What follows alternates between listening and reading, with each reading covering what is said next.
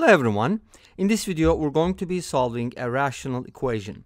We have x squared minus x plus 1 squared divided by x cubed plus x, that is equal to 1/2, and we're going to be solving for x values. I'll be presenting two methods, and let's start with the first one. So for my first method, I'm going to go ahead and cross multiply.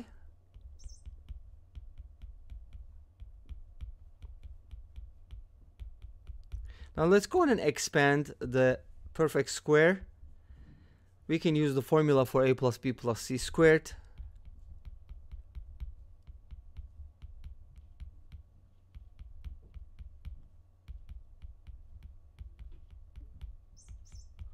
Distribute to 2.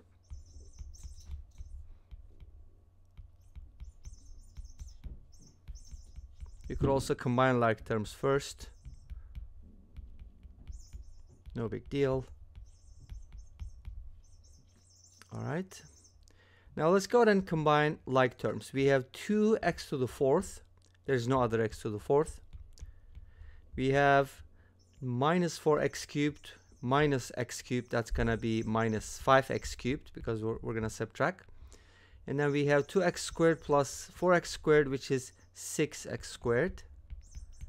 And then minus 4x minus x is going to be minus 5x, and then plus 2, there's no other constant, and this is going to be the only one, so plus 2 is going to equal 0. Awesome. This is a quartic equation, and there's a quartic formula, but I don't think you want to use it. Pretty complicated, but there's something nice about this equation. If you look at it very carefully, you're going to notice that this is a symmetric equation. Notice the first coefficient and the last one, and the second one and the second from the last, and the one in the middle is just by itself. So we have this symmetry, -5 and -5, 2 and 2, and we have this at the center. So these kinds of equations are special, and we can do the following. We can go ahead and divide everything by x to the 2nd power, which happens to be in the middle in this case. So let's go ahead and divide by x squared, and that gives us 2x squared minus 5x plus 6 minus 5x over x squared. That's going to be 5 over x plus 2 over x squared equals 0. Awesome.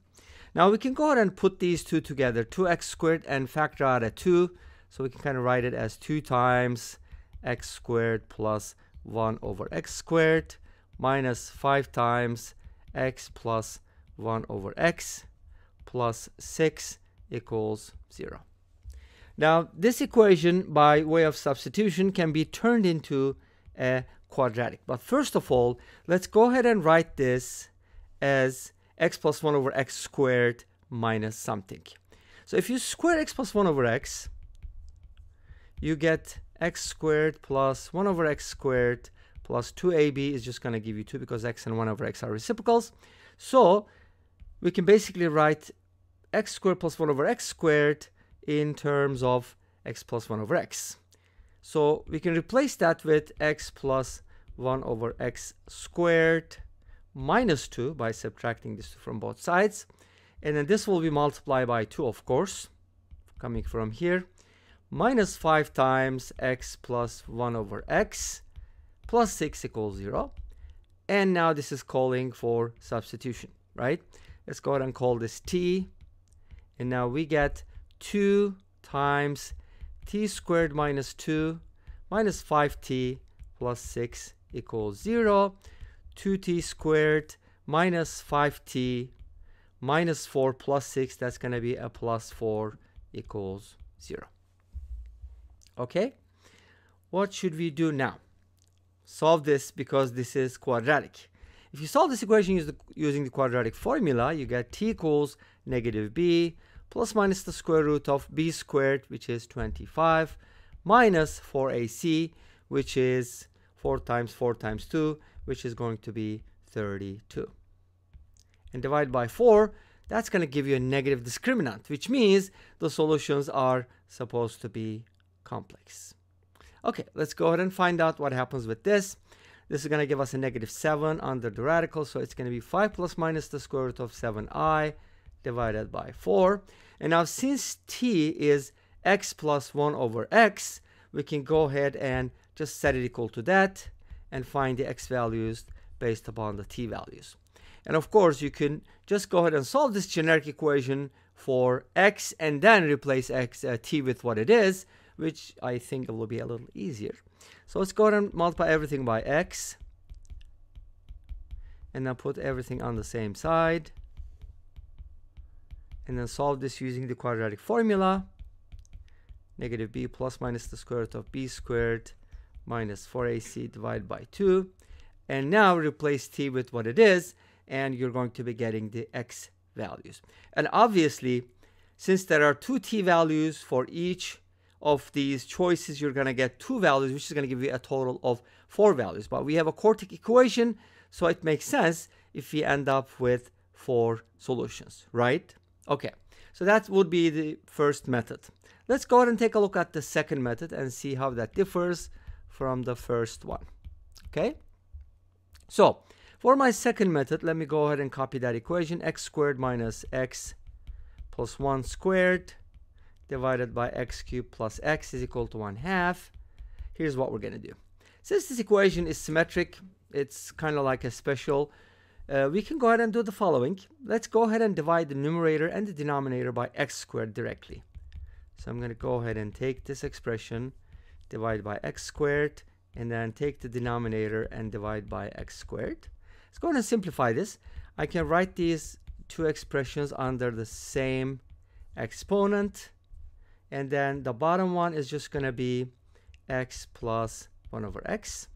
And then now this can be broken down into x minus 1 plus 1 over x squared divided by x plus 1 over x, and that is equal to 1/2 if I didn't make any mistakes, right?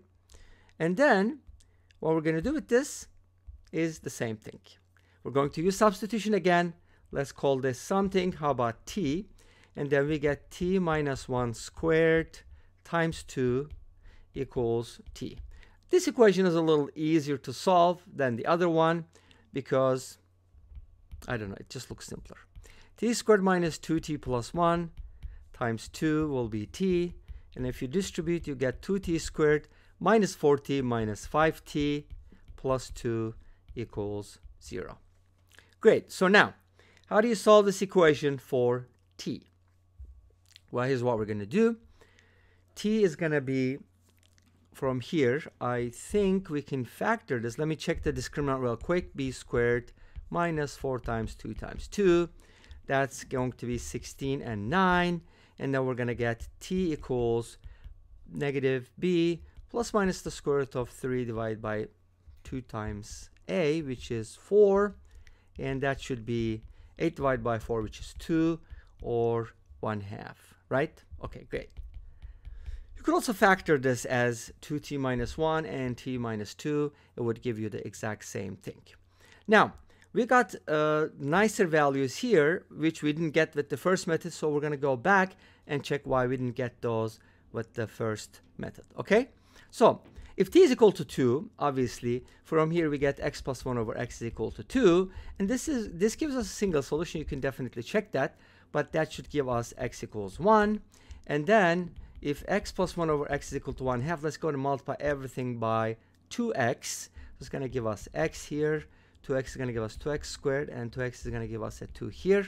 And then 2x squared minus x plus 2 equals 0 is going to give us negative b plus minus the square root of b squared minus, and this is going to give us the complex solutions.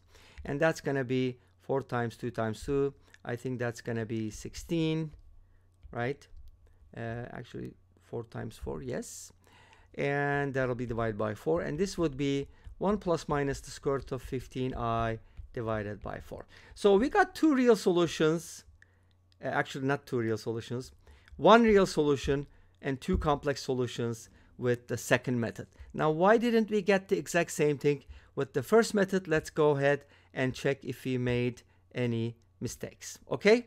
So, with the first method, I'm going to go ahead and double check real quick. X to the 4th, x squared plus 1 minus 2x cubed plus 2x squared minus 2x. and then that's equal to x cubed plus x. Let's go ahead and see if we can distribute this. Plus 2 minus 4x cubed plus 4x squared minus 4x equals x cubed plus x.